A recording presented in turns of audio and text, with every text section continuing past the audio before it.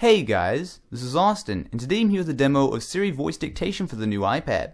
So this is a feature that's been on the iPhone 4S for a little while now. However, this is the first time that Siri has been ported in any way, shape, or form, at least officially, to any other Apple device.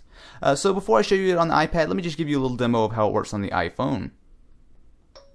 This is a test of Siri Voice Dictation.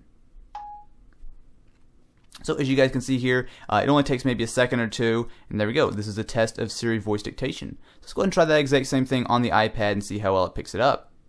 So go ahead and create a new note here, and again, just like you can see on the iPhone, there's a little microphone button here. This is a test of Siri Voice Dictation. And actually, I think it works a little bit faster on the iPad, but if you guys can see here, it's totally identical. And of course, let's say we want to do something a little bit more complicated.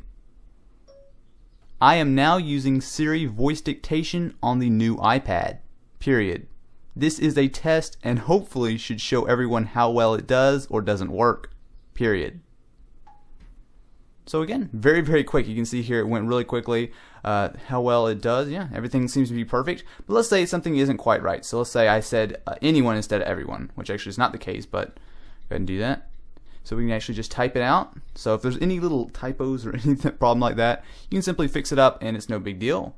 So anyway guys, it's a quick little demo of Siri Voice Dictation. Now this is not the full Siri, so you can't ask it questions or anything like that. But it definitely is helpful if you do have a Wi-Fi, 3G or 4G connection. You can go ahead and have it really accurately dictate your voice. If you enjoyed, definitely be sure to leave this video a thumbs up. And if you're interested in more videos on the new iPad, be sure to hit up this playlist where you can see all of my other new iPad videos.